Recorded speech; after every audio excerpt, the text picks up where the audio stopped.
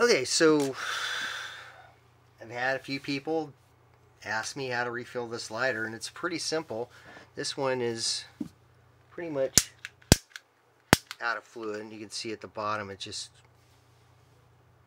there's hardly any fluid left in there. So what you got to do, first of all, with any lighter, you want to purge it. Get a paper clip. If you can see right there, there's the where the tank is, and there's the valve where you want to purge it. So, and you want to put it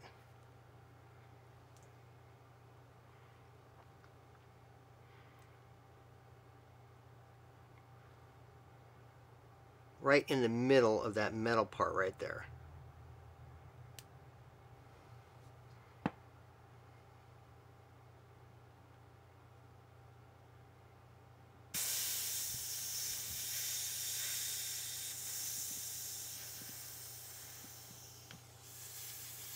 You want to shake it to where it stops purging, and now you have an empty lighter.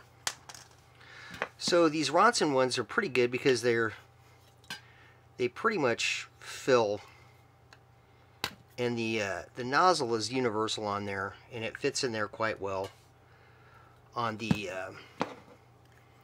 tank.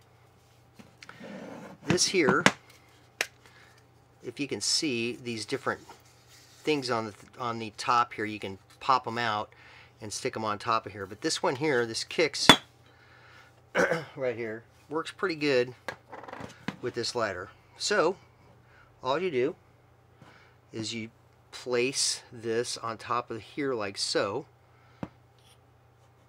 and you push down.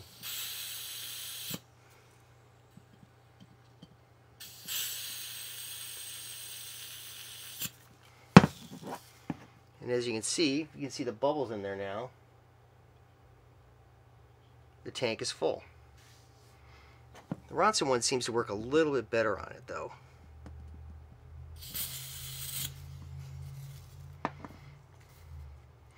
And now it's full. And I'm going to adjust that down, let some of this evaporate. And now, as you can see,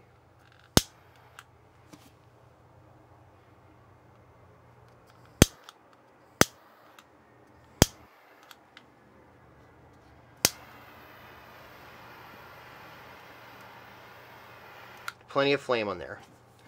Some other people too have commented on what this button is right here. What this button does is, if your lighter is not clicking,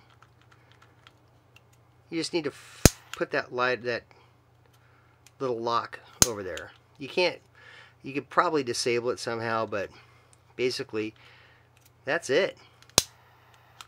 And now you have a full lighter that's you're going to be able to light things up with.